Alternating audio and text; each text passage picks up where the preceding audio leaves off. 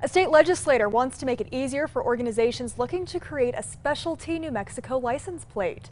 State Rep Patricio Ruiz-Lobo wants to streamline the process for these groups by requiring them to go through the MVD instead of the state legislature. He introduced this proposal last week at a transportation subcommittee meeting. Right now, there are more than 40 specialty plates available in New Mexico. State Rep Ruiz-Lobo says the wide variety is a point of pride for the state.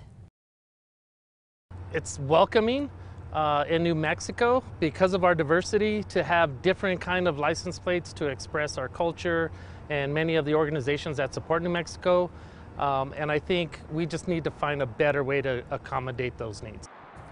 He says there will likely be other license plate related legislation coming up this session, including more talks of potentially requiring a front license plate.